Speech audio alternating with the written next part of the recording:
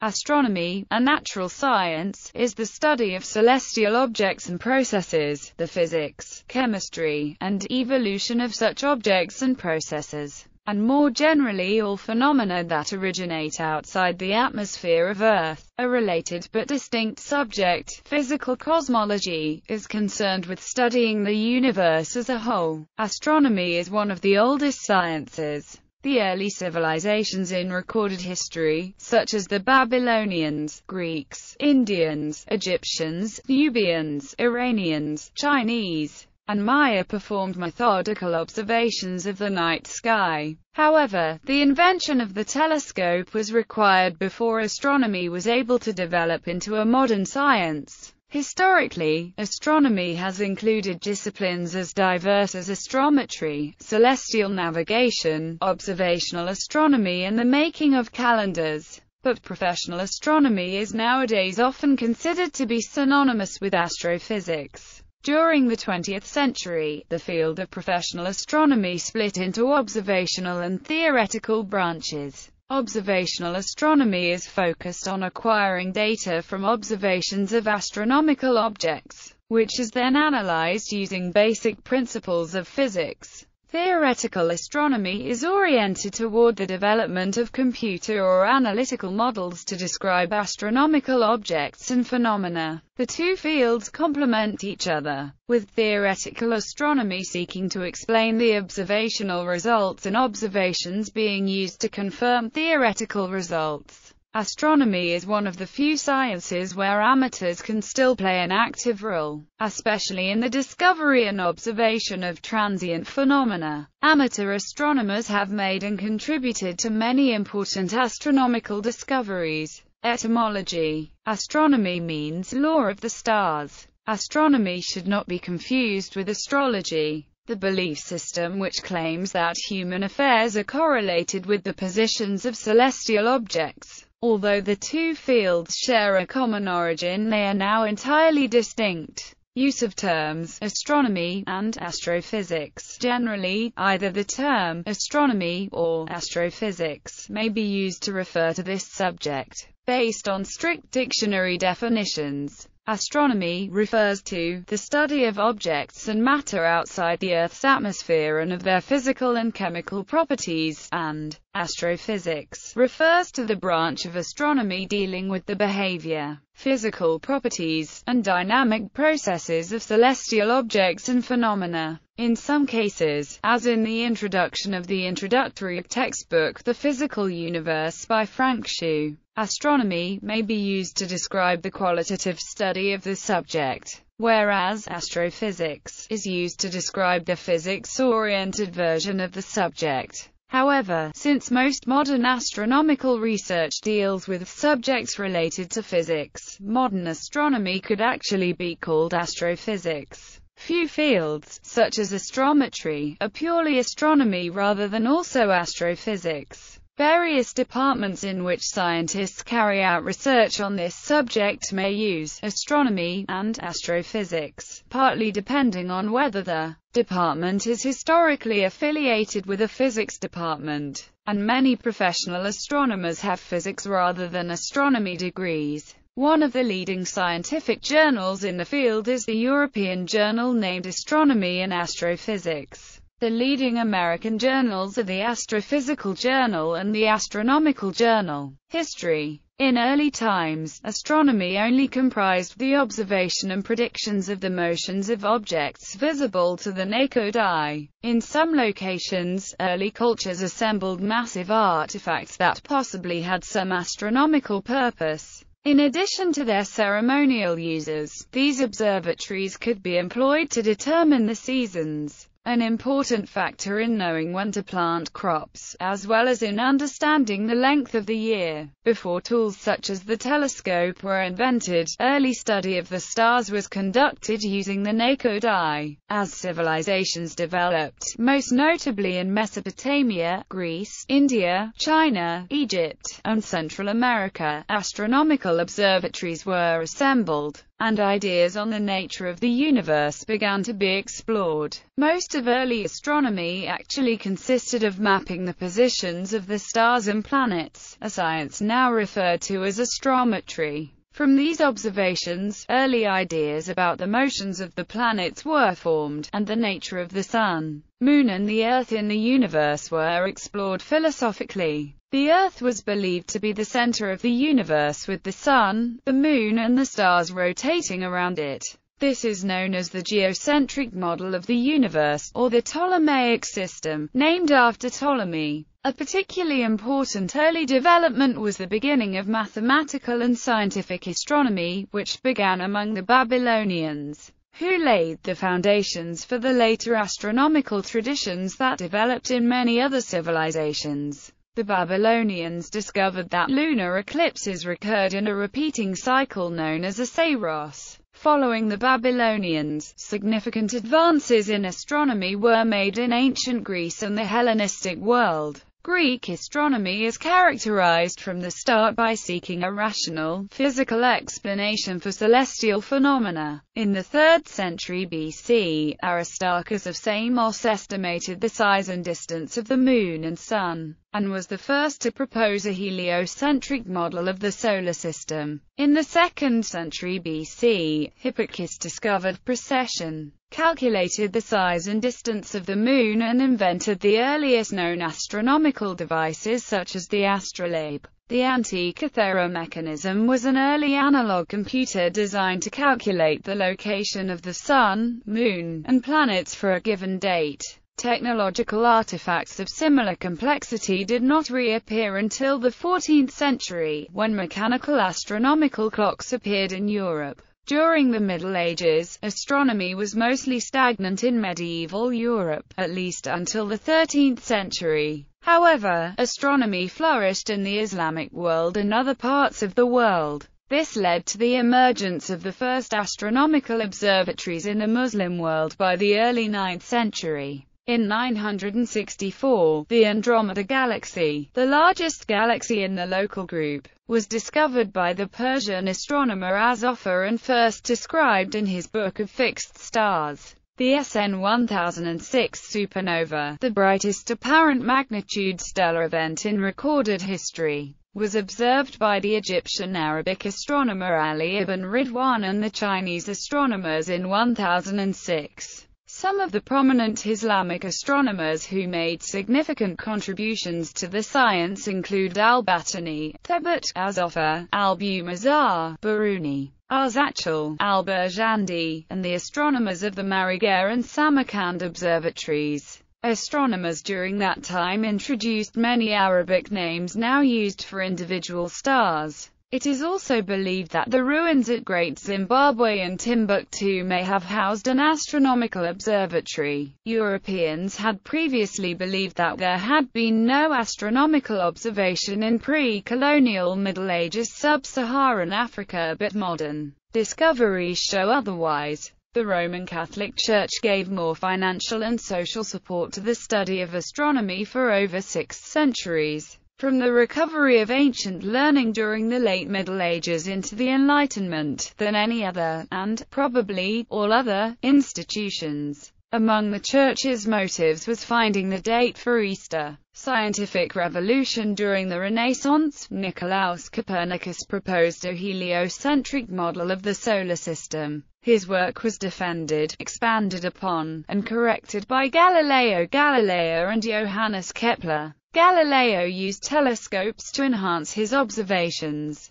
Kepler was the first to devise a system that described correctly the details of the motion of the planets with the Sun at the center. However, Kepler did not succeed in formulating a theory behind the laws he wrote down. It was left to Newton's invention of celestial dynamics and his law of gravitation to finally explain the motions of the planets. Newton also developed the reflecting telescope. Further discoveries paralleled the improvements in the size and quality of the telescope. More extensive star catalogues were produced by Lacaille. The astronomer William Herschel made a detailed catalogue of nebulosity and clusters, and in 1781 discovered the planet Uranus, the first new planet found. The distance to a star was first announced in 1838 when the parallax of 61 Cygni was measured by Friedrich Bessel. During the 18th-19th centuries, attention to the three-body problem by Euler, Clairaut, and D'Alembert led to more accurate predictions about the motions of the Moon and planets. This work was further refined by Lagrange and Laplace, allowing the masses of the planets and moons to be estimated from their perturbations.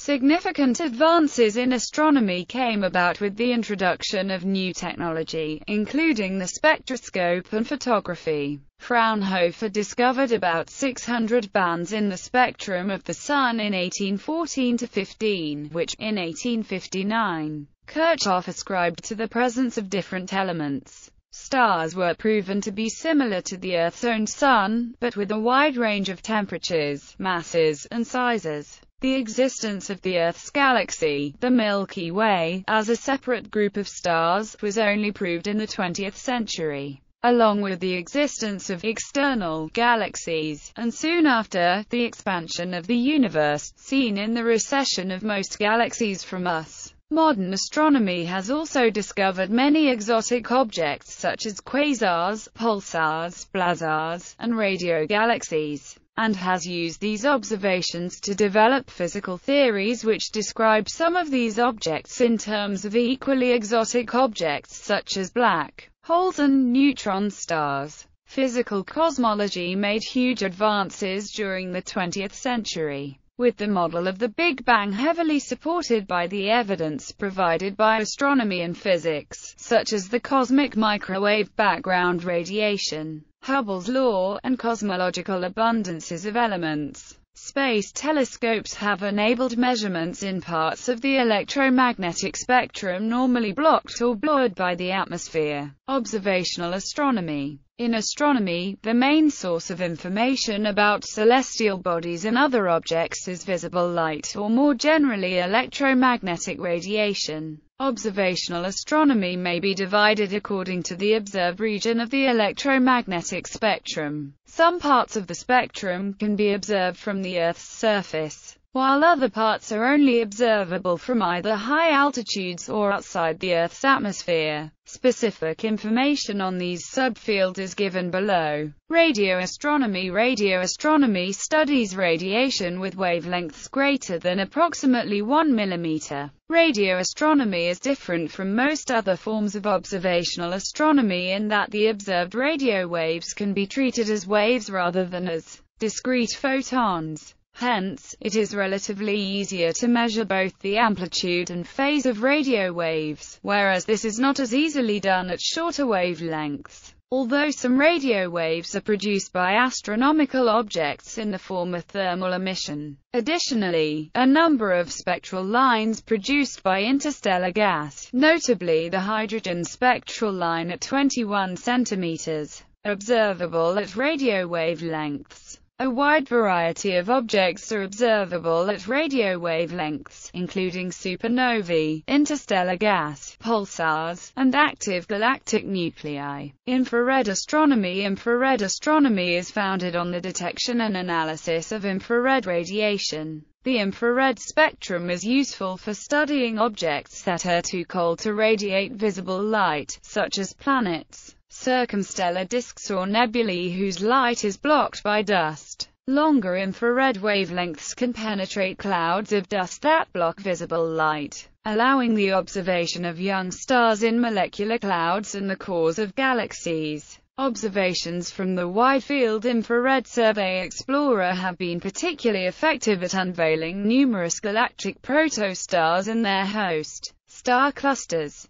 With the exception of wavelengths close to visible light, infrared radiation is heavily absorbed by the atmosphere, or masked, as the atmosphere itself produces significant infrared emission. Consequently, infrared observatories have to be located in high, dry places or in space. Some molecules radiate strongly in the infrared. This allows the study of the chemistry of space. More specifically, it can detect water in comets. Optical astronomy. Historically, optical astronomy, also called visible light astronomy, is the oldest form of astronomy. Optical images of observations were originally drawn by hand. In the late 19th century and most of the 20th century, images were made using photographic equipment. Modern images are made using digital detectors, particularly detectors using charge-coupled devices, and recorded on modern medium. Although visible light itself extends from approximately 4,000 A to 7,000 A, that same equipment can be used to observe some near-ultraviolet and near-infrared radiation. Ultraviolet astronomy. Ultraviolet astronomy refers to observations at ultraviolet wavelengths between approximately 100 and 3,200 A. Light at these wavelengths is absorbed by the Earth's atmosphere, so observations at these wavelengths must be performed from the upper atmosphere or from space.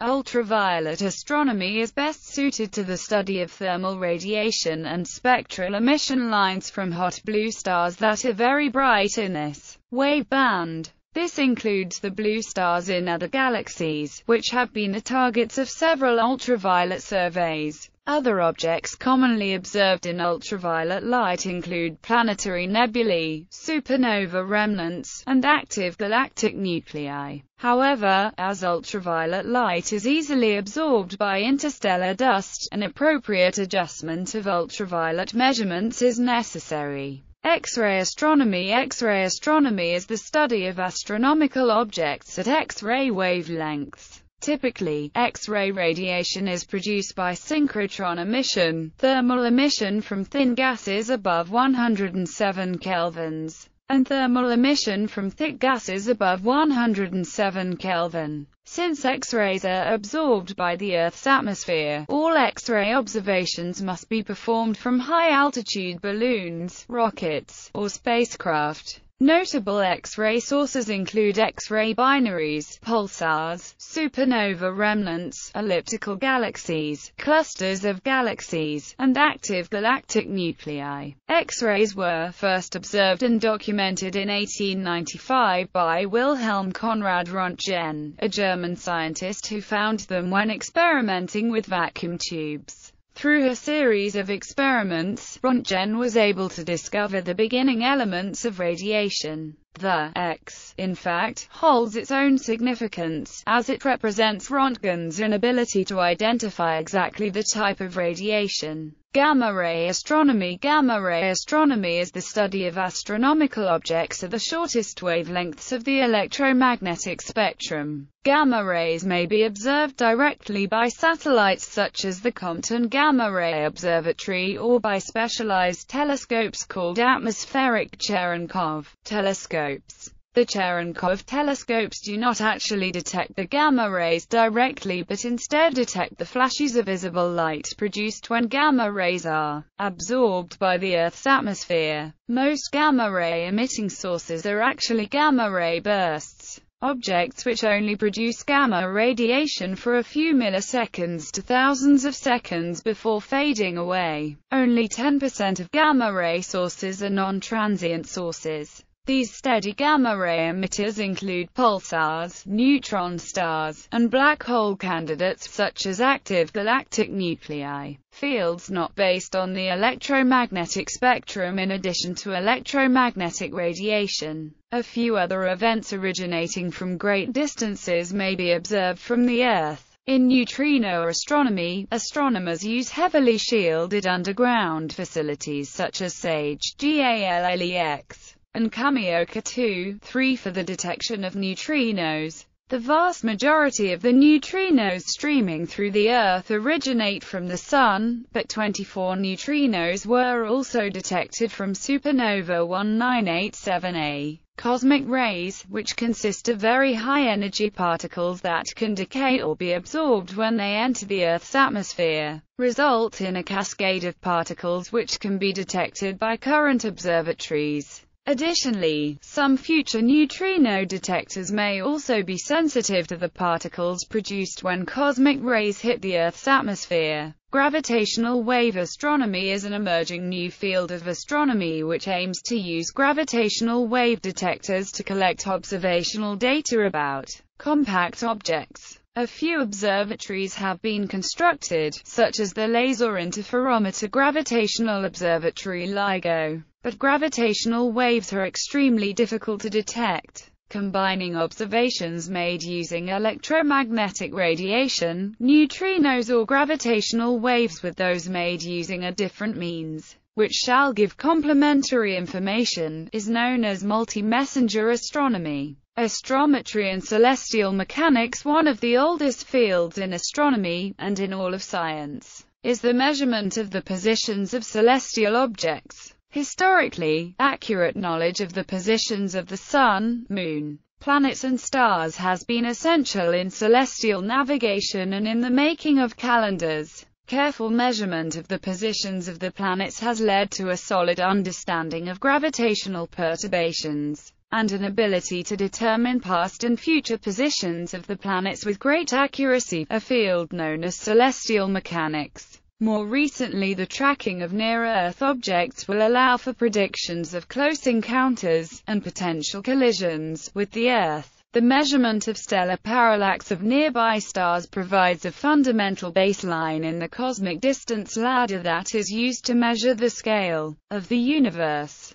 Parallax measurements of nearby stars provide an absolute baseline for the properties of more distant stars, as their properties can be compared. Measurements of radial velocity and proper motion plot the movement of these systems through the Milky Way galaxy. Astrometric results are the basis used to calculate the distribution of dark matter in the galaxy. During the 1990s, the measurement of the stellar wobble of nearby stars was used to detect large extrasolar planets orbiting nearby stars.